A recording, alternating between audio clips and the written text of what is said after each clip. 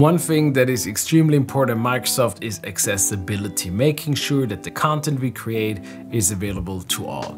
This was something that always inspired me to do better with my vlog, and when I looked into it, it just seemed to be like so hard, so complicated, which I think is the reason why a lot of vloggers and other people actually don't use it, because to actually create those text files with time codes, it's a lot of work.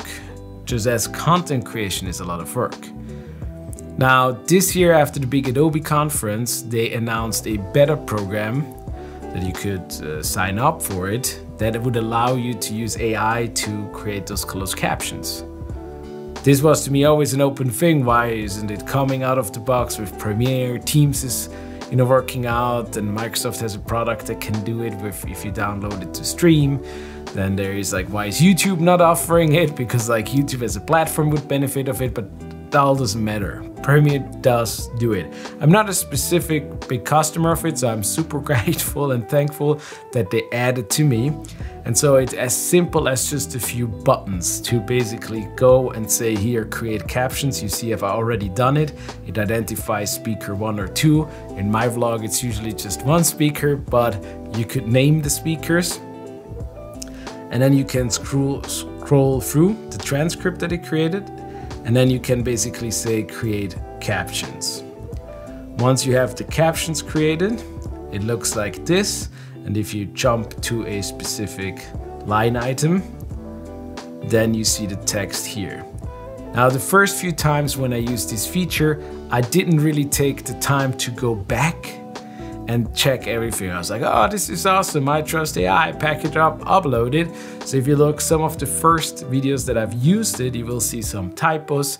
My pronunciation is not always that good that AI knows exactly what I'm saying. So now I actually take the time and scan line by line and make necessary changes. You could also adjust font, color, position, italic, whatever you want. You can format it, you can spend as much time as you want with it. But honestly, this is a huge time saver, and I am a big fan, inspired by the trainings we received at Microsoft to really make the information accessible to everybody out there. And so I will try to put a link down below where you can sign up if you want to test it. You will have to use the beta program of Adobe Premiere Pro, so not the full, like the stable version, let's put it this way, which hicked up some of my workflow because I use Adobe Audition for some of the music stuff. And so I also needed to have the beta program there because I couldn't just seamlessly say edit sequence in Adobe Audition. But other than that, it is super easy. And then once I'm ready to export the video, I can just go to File. Let's select the sequence first, File, Export Media.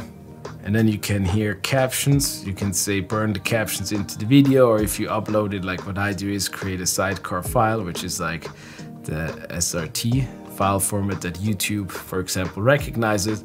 It will create the text file that you can then upload to YouTube. And so if you haven't done it by now, you can check it in this vlog episode right now. Just click on closed captions on your YouTube player and you should see the text line up with what I'm saying. And so if you're a content creator, if you make content for your company because you work in marketing or you're a technical content creator, use this functionality. It's really awesome and I'm sure it's gonna get better. So sign up for the beta test, for the preview, and a big shout out to Adobe and thank you for admitting it. I really love it and it does help quite a bit to make the information or to make it easier for me as a content creator to make it accessible. And with that, D-Dave Kurt out.